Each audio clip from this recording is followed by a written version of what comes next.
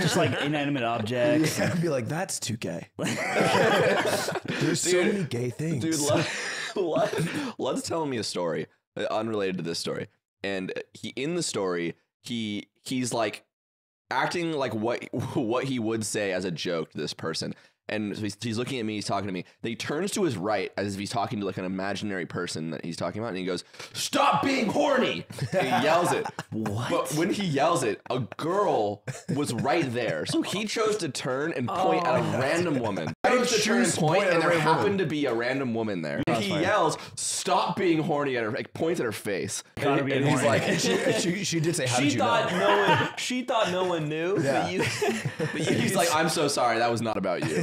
Which I don't know if she bought. Continue being horny if you happen to be so. Do you? Like, this is I'm America. uninvolved in that.